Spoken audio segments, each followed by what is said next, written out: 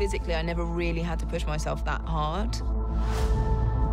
And stamina-wise, you're like, oh my God. It's like a psychological thing of knowing that you can do it more and more and more. Daisy is training for a moment where she is on the islands and she has a moment to herself and she's practicing with the staff. And then she realizes, well, am I wasting my time practicing with the staff? I have Luke Skywalker's lightsaber in my satchel. Set. It's just working out the moves for that. Action. I was planning to teach her this whole routine in 3 days, but she surprisingly learned everything in an hour and a half. She's a very quick learner.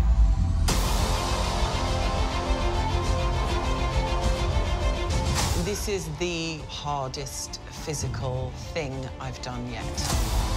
The suit can be very restrictive just to move in, just to walk in.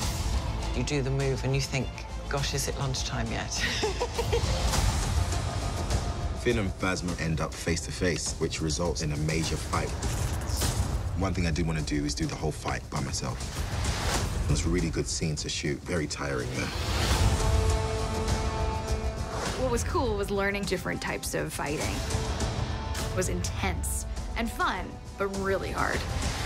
Training yesterday was great, and then today we started and I was just like, ugh. I was watching Adam and he gives it so full out every single time. And it was kind of like, oh my God, I can do that, I can do that. It's just rigorous in a great way.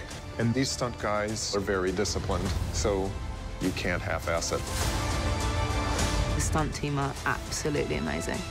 They're like my boys and girls.